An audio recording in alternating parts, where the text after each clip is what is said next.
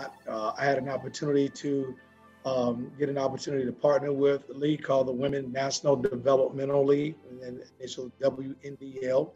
And they have been working the last 2 3 years very hard, 2017, 2018, to become the affiliate for the WNBA, similar to what the G League is for the NBA for men.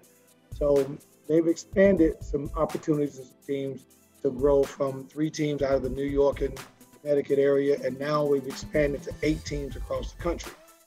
We are part of that. So we've got Connecticut, the team is in New York, Philadelphia, DC, Atlanta, Charlotte, Nashville, Tennessee, and Milwaukee. So I'll be coming closer home when we come play in Milwaukee, let you know, maybe get some people up in that game for me. And Mark Baldwin, CEO, had a great idea and vision a while back to eliminate a lot of our young women who graduate and don't get the opportunity to go to the WNBA. Women are different than men in the fact that they will just continue their education, majority of them.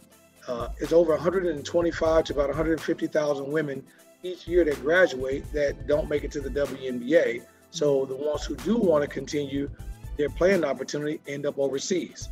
And then when the pandemic hit, obviously, that shut a lot of stuff down, kind of changed the mindset, kind of changed the way we think and how we kind of react.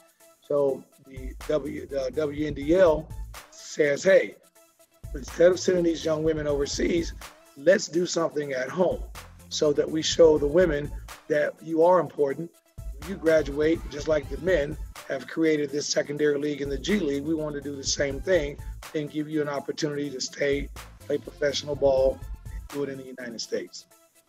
Okay.